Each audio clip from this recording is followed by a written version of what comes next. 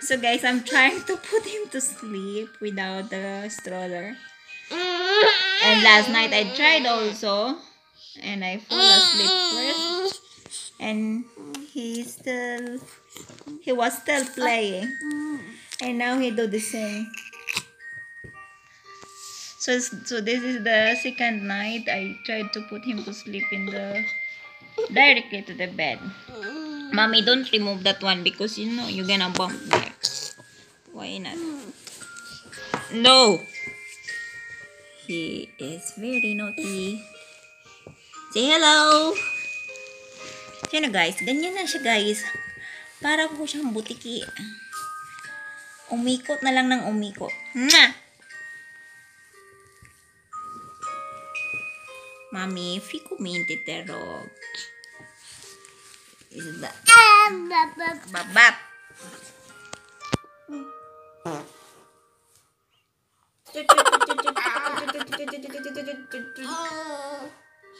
hello!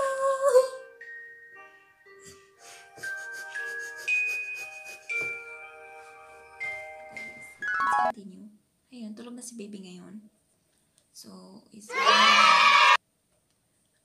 feel like amazing guys kasi 55 minutes tulog na siya guys. Usually guys, 2 hours talaga yan siya pinapatulog. So, ngayon, kasi one time lang siya natulog kanina and he was very, very tired also.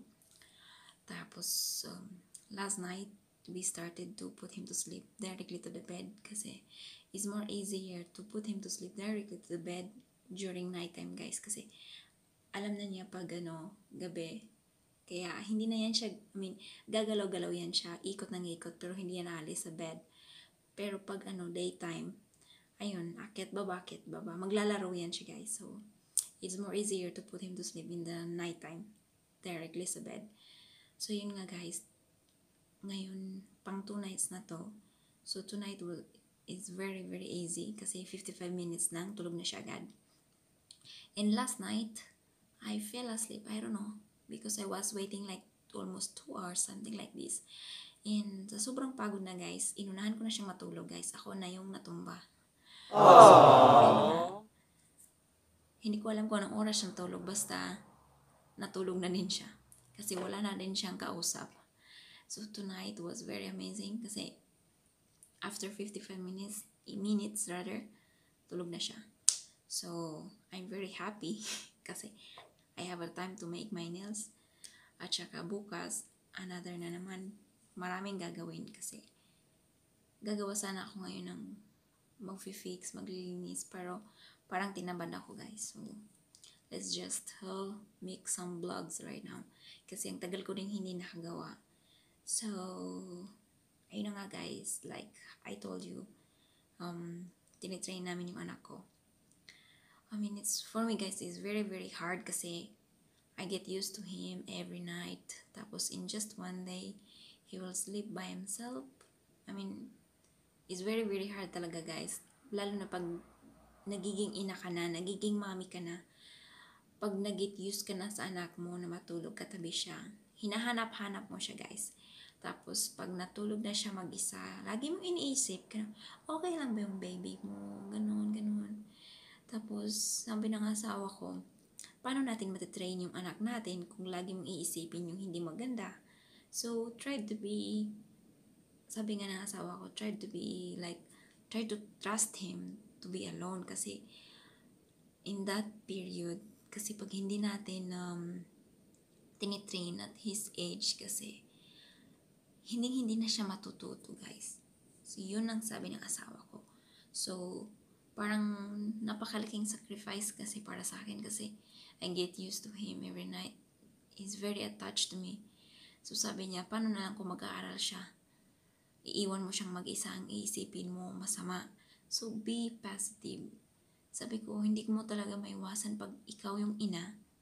Ganun talaga ang naiisip. Yung parang something a little bit advanced but something a little bit not nice, something like this. So, it's normal guys to feel like this. Sabi ng asawa ko din, don't feel so guilty kasi we are trying to teach him to be a good person kasi this is how it's supposed to be, guys. Kasi mahirap din naman kasi turuan yung bata pag malaki na siya. So at his age is kind of perfect kasi nga nakakaintindi na ho siya. So yun nga, I hope so tomorrow again in the night he will sleep the same as tonight. So para tuloy-tuloy na. So guys, hanggang dito na lang kasi medyo mahaba-haba na yung video ko rather.